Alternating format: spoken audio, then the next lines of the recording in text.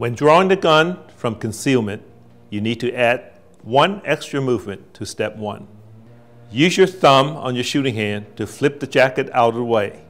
Then grip the gun with your shooting hand. You also have to move the jacket out of the way when you reholster the gun. While pulling the gun back over the holster, press your arm against your body to grip the jacket and move it back to reveal the holster. Then rotate the gun down and reholster. Here's what drawing from concealment looks like in one smooth motion. It's just a matter of adding those 2 extra steps.